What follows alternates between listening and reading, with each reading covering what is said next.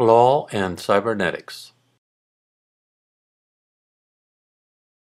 Law and the legal profession are frequently accused of Ptolemism. Ptolemy's geocentric universe went undisputed and isolated for 14 centuries.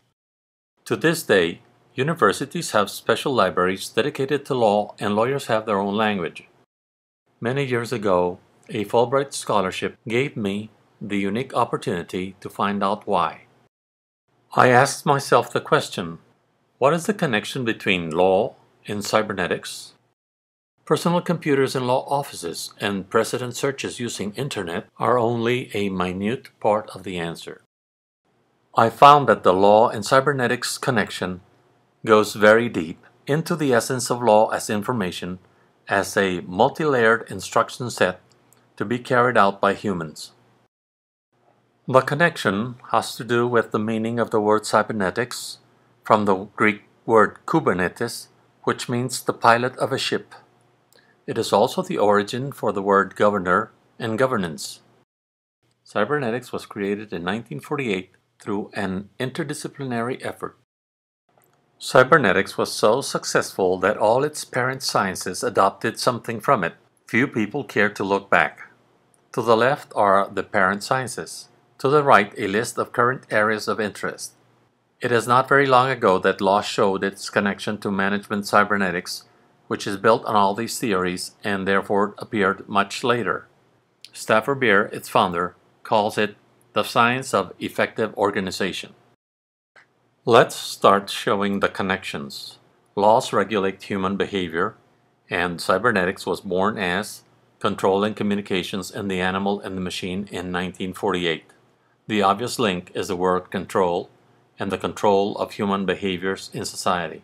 Communications are the means to achieve control, whether of people, organizations, animals, or machines.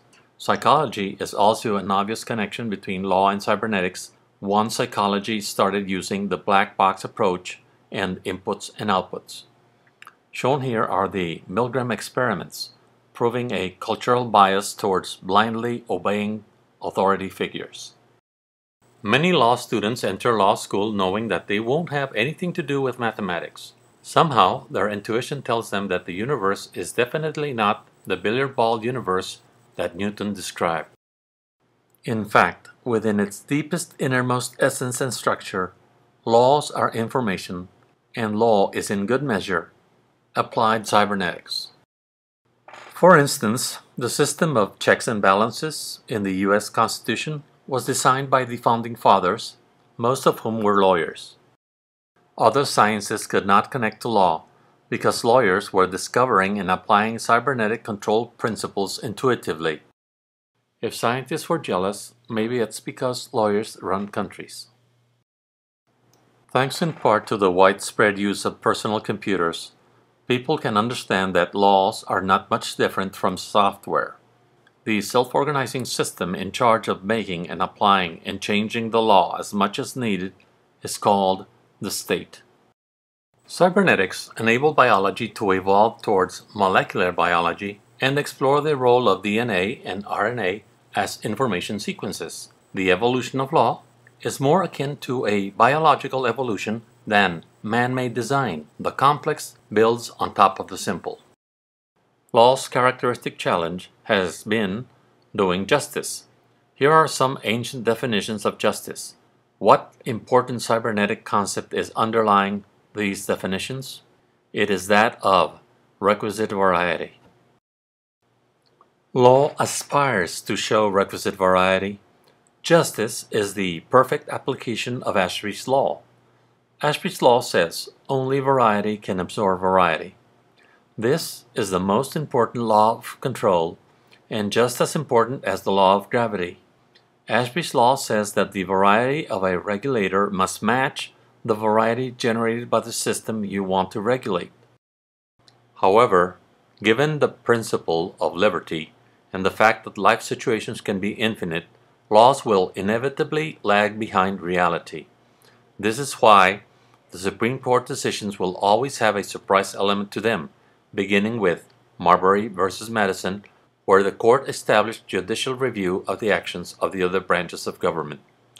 The court tries to provide the variety that the law or the legislator did not foresee and the new situation demands. It's called interpretation, but it is not, because new information is created that wasn't there.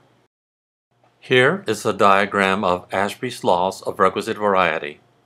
As you can see, governments, or managements, solve problems using two steps.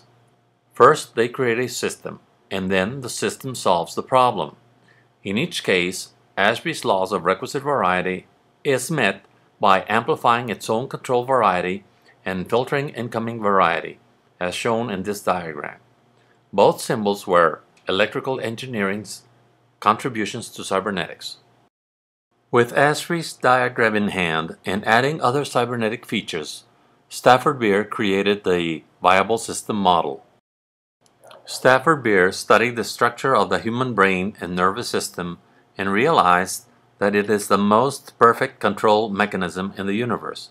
Not only that, he discovered that every organism capable of an independent existence, from a single cell to a gigantic corporation, have the same cybernetic structure. Not until Beer discovered the cybernetic principles that make every organization viable has cybernetics been in a position to explain how the legal system works. Viable systems are a collection of other viable systems and necessarily are contained in another larger viable system.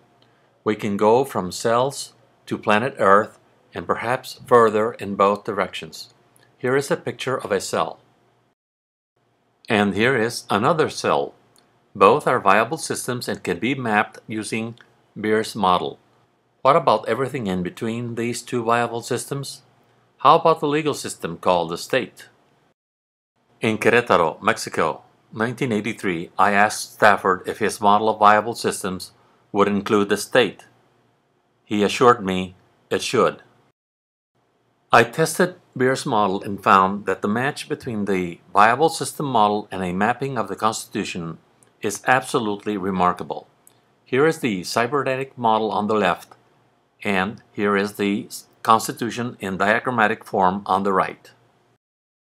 Here is a brief example of the two-step process. The Constitution creates Congress, and Congress creates laws. The do's and don'ts for Congress, and the do's and don'ts for the people. Law has applied syllogistic logic for ages, but the legislative process is a prime example of the need for circular logic and feedback to attempt to solve problems by successive approximations. The cybernetic connection also shows that law, politics, and economics are just three different aspects of one organization, the state. Economics has to do with the exchanges of goods and services. Law has to do with studying the rules that provide cohesion to the state. Politics has to do with participation in the collective decision-making processes. Laws cannot provide certainty in every legal case imaginable. The legal system works more as a homeostat which is constantly adjusting than a clockwork with predefined solutions. Values are in conflict. For instance, equality versus loyalty, justice versus efficiency, individual rights versus group welfare, and so on. Cybernetics embraces paradox, and so does the law.